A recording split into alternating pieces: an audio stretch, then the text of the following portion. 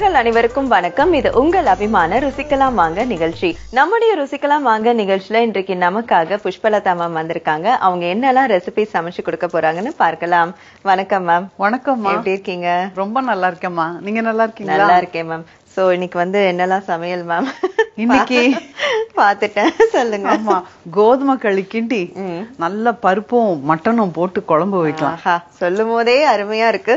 So first என்ன ma'am, களி கிண்டுறீங்களா இல்லனா? ரெண்டையும் சைட் பை சைடா பண்ணலாம். முதல்ல வந்து களி கிண்டுறதுக்கு தண்ணி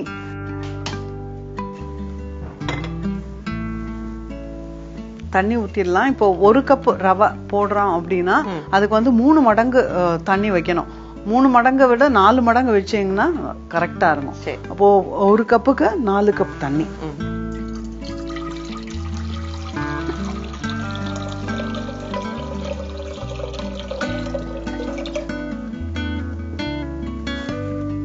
இது தண்ணி கொதிக்கட்டும்.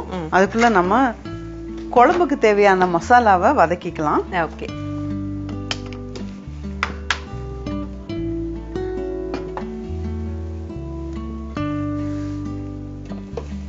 இப்போ இதுல கொஞ்சம் எண்ணெய் ஊத்திக்கலாம்.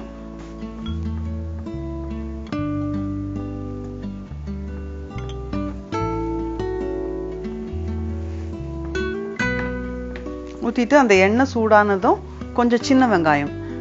நம்ம பொதுவாவே நம்ம குழம்புல எல்லாம் அந்த வதக்கி அரைக்கிறதுக்கு சின்ன வெங்காயம் போட்டாதான் நல்லா இருக்கும். குழம்பு எவ்வளவு தேவையோ, அந்த திக்னஸ் எவ்வளவு தேவையோ அதுக்கு தகுந்த மாதிரி. இந்த களிக்கெல்லாம் கொஞ்சம் ரொம்ப திக்காவும் இல்லாம ரொம்ப தண்ணியாவும் இல்லாம இருந்தா அப்படியே தொட்டு எடுத்து சாப்பிடலாம். தண்ணியா வேணுங்கிறவங்க தண்ணியா ஊத்து அதை அப்படியே கரைச்சு குடிச்சிடலாம். அது ஒவ்வொருத்தரோட டேஸ்ட பொறுத்தது. திக்கா குழம்பு வேணுமா, கொஞ்சம் ஓரளவுக்கு தொட்டு சாப்பிடுற மாதிரி குழம்பு இருந்ததுன்னா ரொம்ப நல்லா இருக்கும்.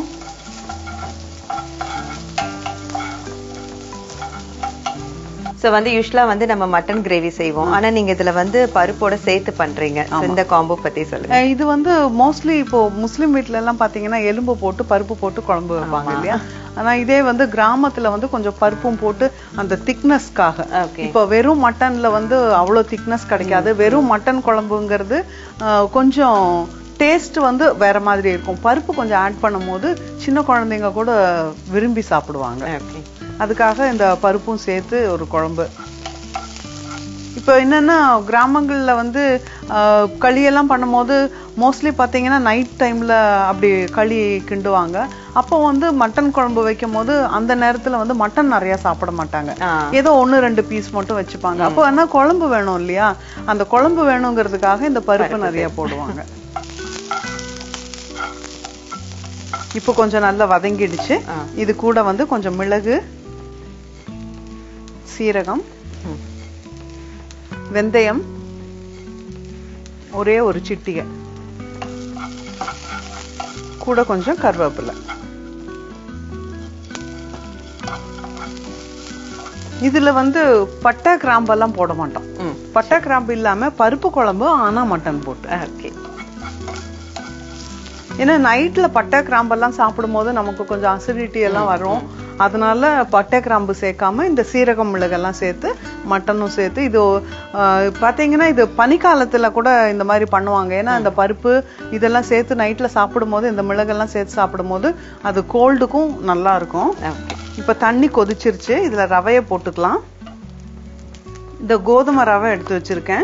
இந்த கோதுமை ரவையில இது சாப்பாட்டு ரவை கூட எடுத்துக்கலாம். கொஞ்சம் பெருசு பெருசா இருக்கும்ல, உடைச்ச கோதுமை, அதுவும் கூட எடுத்துக்கலாம். ஆனா அது கொஞ்சம் வேகறதுக்கு கொஞ்சம் டைம் எடுக்கும். இது முதல் முறை களி கிண்டணும் அப்படின்னு ஆசைப்படுறவங்க இந்த மாதிரி பண்ணலாம். இப்போ வந்து கோதுமை ரவை வந்து அவ்வளவு சீக்கிரமா கட்டி கட்டியா கட்டாது. கொஞ்சம் அப்படி இது பண்ணி விட்டாலே அது கலைஞ்சிரும். ஆனா நம்ம வெள்ளை ரவை போடும் போது மட்டும் ஸ்டவ் நல்லா சிம்ல வச்சுட்டு போடணும், இல்லைன்னா அது கட்டி கட்டும். இப்ப இது வேகட்டும் நிதானமா. இதுல வந்து மிளகாத்தூள் இல்லைன்னா சாம்பார் தூள் போட்டுக்கலாம். மிளகாத்தூளும் மல்லித்தூளும் தனித்தனியாவும் போட்டுக்கலாம், இல்லைன்னா மொத்தமா சாம்பார் தூளாவும் எடுத்துக்கலாம். கொஞ்சம் மல்லித்தூள்,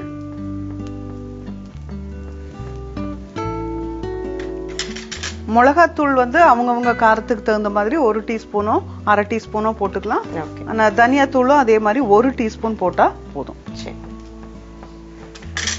போட்டுட்டு கொஞ்சம் லைட்டா அந்த மல்லித்தூள் வாசனை வர வரைக்கும் கொஞ்சம் வதக்கி விட்டுட்டு ஆற வச்சிடணும். ஆற வச்சுட்டு நம்ம மிக்சியில அரைச்சிக்கலாம். இப்போ ஸ்டவ் ஆஃப் பண்ணிட்டு அந்த சூட்லயே கொஞ்சம் வதக்கி விட்டோம்னா அது வறுபட்டுடும். இந்த மல்லித்தூள் மட்டும் கொஞ்சம் வாசனை வந்ததுன்னா குழம்பு அப்படியே மணக்கும். அது ஒரு சிலர் போட்டுதான் அப்படியே இறக்கி இது பண்ணுவாங்க. அது வந்து கொஞ்சம் பச்சை வாசனை அடிச்ச மாதிரி இருக்கும். கொஞ்சம் வறுத்து விட்டுட்டோம்னா குழம்பு கொதிக்கும் போதே பக்கத்து வீட்டுல இருக்கிறவங்க எல்லாம் ஓடி வருவாங்க. அந்த அளவுக்கு நல்ல வாசனை இருக்கும். இப்பவே நல்ல வாசனை வர ஆரம்பிச்சிருச்சு. அதான் அந்த வறுபடணும். கொஞ்சம் ஒரு 5 நிமிஷம் ஆறட்டும். அதுக்குள்ள நம்ம ரவை என்ன ஆச்சுன்னு பார்க்கலாம். ரவை ஒரு 10 நிமிஷம் வேகணும். சரிங்க. நல்லா ஒரு சாஃப்டா வேகணும். 10 நிமிஷம் வேகட்டும்.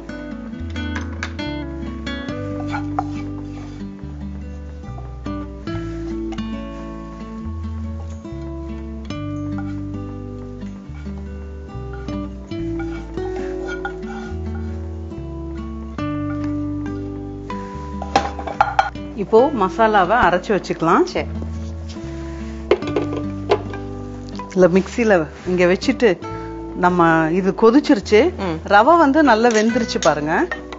இப்ப வந்து அந்த தண்ணியும் இருக்கு, ரவையும் நல்லா வெந்துருச்சு. இப்ப வந்து கொஞ்சம் உப்பு போடலாம்.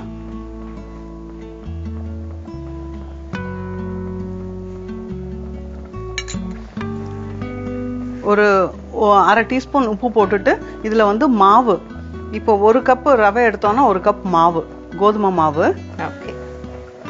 நல்ல ஸ்டவ் வந்து சிம் பண்ணி வச்சுட்டு இந்த 1 கப் கோதுமை மாவை இது மேல அப்படியே போட்டு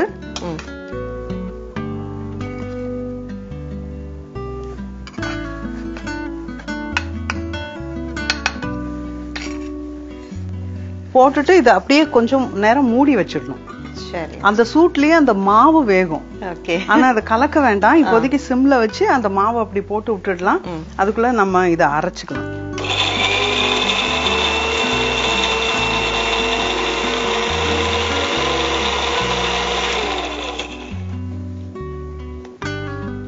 கொஞ்சம் தண்ணி போதும்.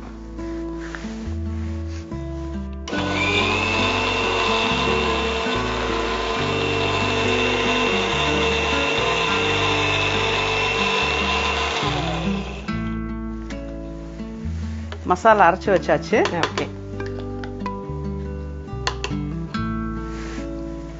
இப்போ இது அப்படியே ஓபன் பண்ணி பார்க்கலாம்.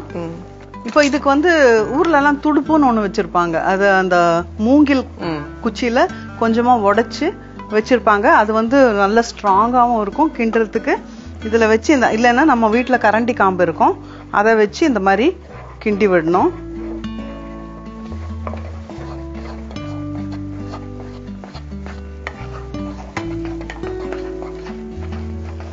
அது அடுப்பு சிம்லயே தான் வச்சுக்கணும். இதுல ஒரு சிலர் வந்து கொஞ்சமா நல்லெண்ணெய் ஊத்துவாங்க. மாவு கட்டியும் விழாம கட்டி விழாது, ரவை இருக்கிறதுனால.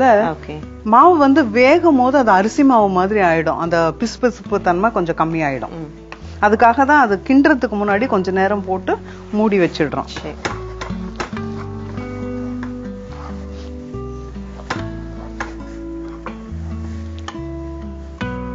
இப்படி நல்லா கிண்டி விட்டுட்டு எங்கேயும் மாவு இருக்க கூடாது. இப்படி ஈஸியா கிண்டிடுறோம். அப்பெல்லாம் எங்க பாட்டியெல்லாம் ரொம்ப கஷ்டப்பட்டு கிண்டுற மாதிரி இருக்கும்.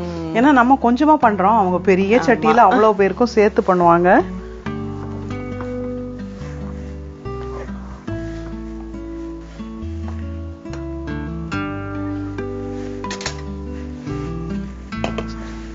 மறுபடியும் கொஞ்ச நேரம் அதை அப்படியே மூடி அது நல்லா வேகணும். அந்த மாவு மொத்தமும் வேகணும். அதுக்குள்ள நம்ம குழம்புக்கு ரெடி பண்ணிடலாம். சாம்பாருக்கு தாளிச்சு விடுற மாதிரி தாளிச்சு நம்ம குழம்பு வச்சிடலாம். இப்போ வந்து சட்டி சூடாயிடுச்சு. கொஞ்சமா எண்ணெய் விடலாம்.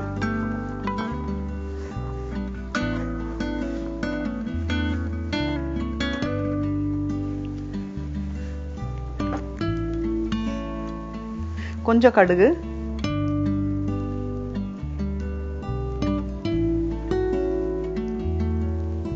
கொஞ்சம் வெங்காயம் போடலாம். பெரிய வெங்காயம் வேணுனாலும் போட்டுக்கலாம். கருவேப்பிலை, இப்ப தக்காளியை போட்டுடலாமா?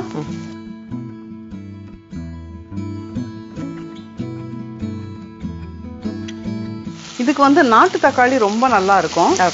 நமக்கு குழம்புல கொஞ்சம் புளிப்பு தன்மை இருந்ததுன்னா டேஸ்ட் நல்லா இருக்கும். அது பிடிக்காது அப்படிங்கிறவங்க இந்த மாதிரி பெங்களூர் தக்காளியே போட்டுக்கலாம். இது ரொம்ப சட்னி மாதிரி வதக்க வேண்டாம். தக்காளி வந்து கொஞ்சம் முழுசாவே இருக்கட்டும்.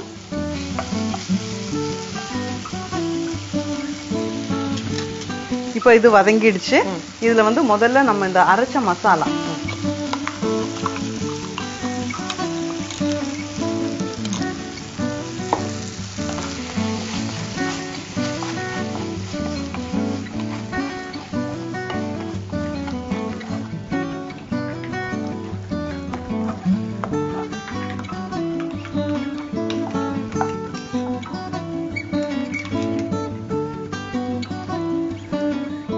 மசாலாவை முதல்ல போட்டு கொஞ்சமா வதக்கி விட்டுட்டு அப்புறம் இந்த தண்ணியை ஊத்திட்டு கொஞ்சம் கொதிக்க விடணும்.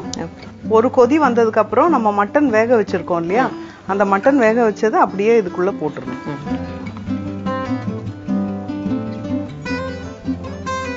சரி, இது கொஞ்சம் கொதிக்கட்டும். நம்ம களி என்ன ஆச்சுன்னு பார்க்கலாம்.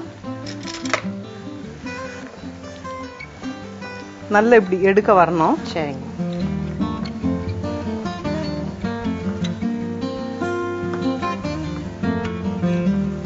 இப்ப ஸ்டவ் நிறுத்திடலாம். இதே மாதிரியா கோதுமை மாவு, கோதுமை ரவை, அதே மாதிரி சோள மாவு, சோள ரவை, ராகி மாவு, ராகி ரவை. ராகி வந்து மோஸ்டா ரவை வந்து கிடைக்கிறதுக்கு ரொம்ப கஷ்டமா இருக்கும்.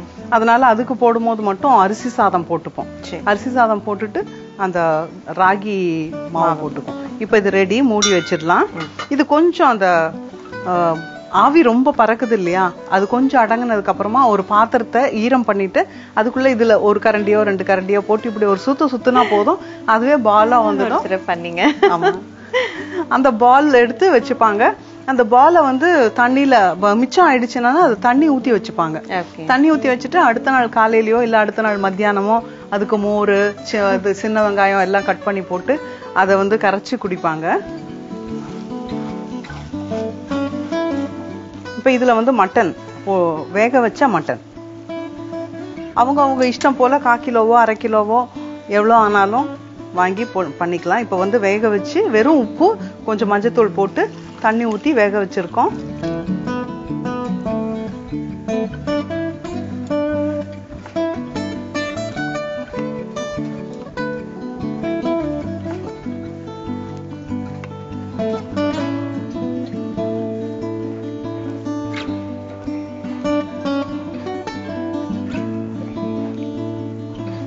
கொஞ்சம் மஞ்சத்தூள் போடலாம்.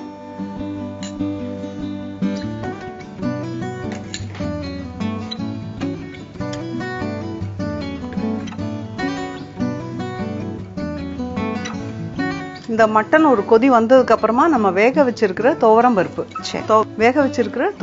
எடுத்து இதுல போட்டுட்டு நல்லா ஒரு 5ல இருந்து 10 நிமிஷம் நல்லா கொதிக்க விட்டுட்டு அதுக்கப்புறமா இறக்கி அப்படியே சூடா களியோட தொட்டு சாப்பிட வேண்டியதுதான். ஓகே, இது கொதிக்கட்டும்.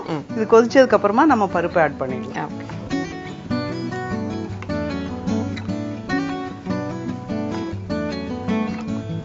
இப்போ கொதிச்சிருச்சு. இதுல வந்து நல்ல வேக வச்ச பருப்பு அந்த தண்ணியோட அப்படியே சேர்த்துக்கணும். நல்லா மசிச்சு பருப்பு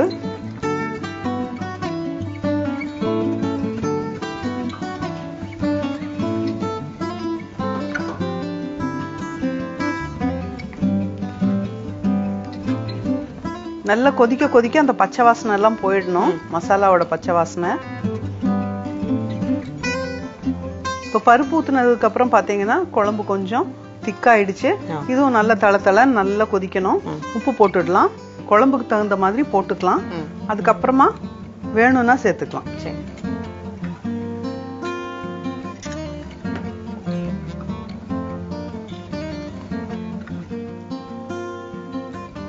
மூடி வச்சு தளத்தலன்னு ஒரு 5 நிமிஷம் கொதிக்கட்டும்.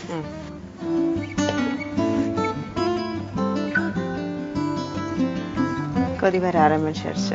நல்லா கொதிக்க ஆரம்பிச்சிருச்சு. ஒரு 5 நிமிஷம் கொதிக்கட்டும். சரி, இப்போ வந்து களி எடுத்துக்கலாம். அந்த கிண்ணம் கொடுங்களேன். எப்பவுமே இந்த கிண்ணம் எடுத்துட்டு அதுல கொஞ்சம் தண்ணி ஊத்தி அலசிக்கணும்.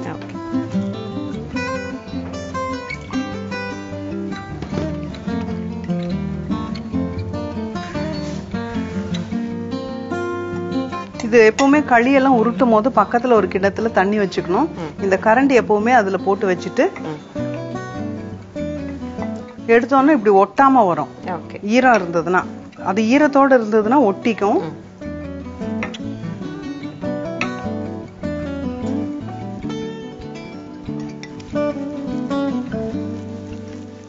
இப்படி இப்படின்னா நல்ல ஒரு குழிவான பாத்திரத்துல போட்டு இந்த மாதிரி உருட்டுனா களி நல்ல உருண்டு வந்துரும். அப்படியே இப்படி எடுத்து தட்டுல வச்சுக்கலாம். பண்ணிட்டு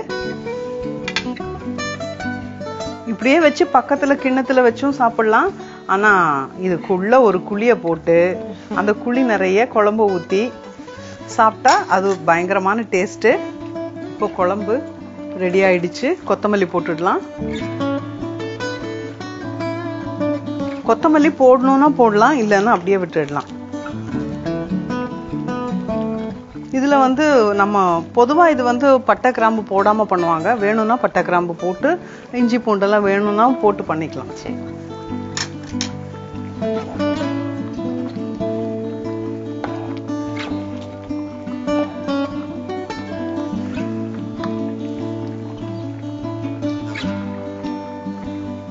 நடுவுல கொஞ்சம் குழம்பு,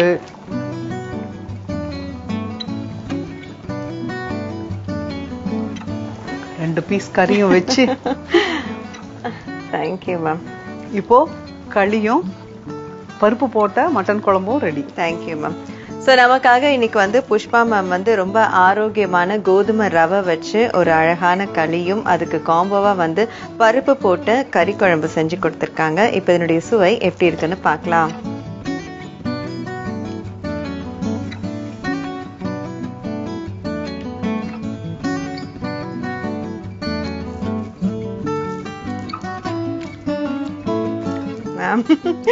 உங்களோட வந்துதான் நான் நிறைய இன்னோவேட்டிவான கிராமத்து சமையல்லாம் டேஸ்ட் பண்ணிட்டே இருக்கேன். ஸோ அப்கோர்ஸ் நீங்க வந்து நிறைய எனக்கு வந்து ஹெல்த்தியான ரெசிபிஸ்லாம் செஞ்சு கொடுத்துட்டே இருக்கீங்க. அதுல இதுவும் பாத்தீங்கன்னா எக்ஸ்ட்ரானரி டேஸ்ட் மேம். நான் கூட ஃபர்ஸ்ட் வந்து மட்டன் குழம்போட பருப்பு சேர்த்தா எப்படி இருக்கும் அப்படின்னு தான் நான் உங்களை கேட்டேன். இந்த காம்போ வந்து ரொம்ப ரொம்ப சூப்பரா இருக்கு. அண்ட் நீங்க சொன்ன மாதிரி நைட்டு வச்சு காலையில எல்லாம் சாப்பிட்டோம்னா ஜோரா இருக்கும். அண்ட் களி வந்து சொல்லியே ஆனும் ரொம்ப அழகா நீங்க செய்யும் போதே சாப்பிடணுன்ற ஆசை சாப்பிடாதவங்களுக்கு கூட வந்துடும். ரொம்ப பிரமாதமா செஞ்சு கொடுத்துருக்கீங்க மேம். Thank you so much. ரொம்ப நன்றிமா. கோதுமை களி செய்வதற்கு தேவையான பொருட்கள்: கோதுமை ரவை, உப்பு, கோதுமை மாவு. கோதுமை களி செய்யும் முறை: ஒரு பாத்திரத்தில் 4 கப் அளவு தண்ணீர் ஊற்றி கொதிக்க விட வேண்டும். தண்ணீர் நன்கு கொதி வந்த பிறகு அதில் 1 கப் அளவு கோதுமை ரவையை சேர்க்கவும். 10 நிமிடம் வெந்த பிறகு தேவையான அளவு உப்பு சேர்த்து கொள்ளவும்.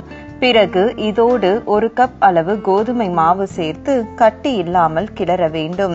சிறிது நேரம் மூடி வைத்து நன்கு வெந்த பிறகு ஒரு பாத்திரத்தில் உருட்டி சுட சுட பரிமாறினால் சுவையான கோதுமை களி தயார். பருப்பு கறி குழம்பு செய்வதற்கு தேவையான பொருட்கள்: எண்ணெய், சின்ன வெங்காயம், மிளகு, சீரகம், வெந்தயம், கறிவேப்பிலை, மிளகாய்த்தூள், தனியாத்தூள், கடுகு, தக்காளி, மட்டன், துவரம் பருப்பு. பருப்பு கறி குழம்பு செய்யும் முறை: ஒரு வாணலியில் எண்ணெய் ஊற்றி எண்ணெய் சூடேறியதும் சின்ன வெங்காயம், மிளகு, சீரகம், வெந்தயம், கறிவேப்பிலை, மிளகாய்த்தூள், தனியாத்தூள் சேர்த்து நன்கு வதக்கி ஆறவிட்டு அரைத்தெடுத்து கொள்ளவும். பிறகு வாணலியில் எண்ணெய் ஊற்றி எண்ணெய் காய்ந்த பிறகு கடுகு, சின்ன வெங்காயம், கறிவேப்பிலை, தக்காளி ஆகியவற்றை சேர்த்து நன்கு வதக்கி கொள்ளவும். இதோடு அரைத்த விழுதையும் சேர்த்து சிறிது தண்ணீர் ஊற்றி கொதிக்க விடவும். நன்கு கொதி வந்த பிறகு வேக வைத்த ஆட்டுக்கறியை சேர்த்து கொள்ளவும். குழம்பு நன்கு கொதி வந்ததும் வேக வைத்திருக்கும் துவரம் பருப்பை நன்கு மசித்து சேர்த்து தேவையான அளவு உப்பு சேர்த்து கொதிக்க விட்டு கொத்தமல்லி தூவி இறக்கினால் சுவையான பருப்பு கறி குழம்பு தயார்.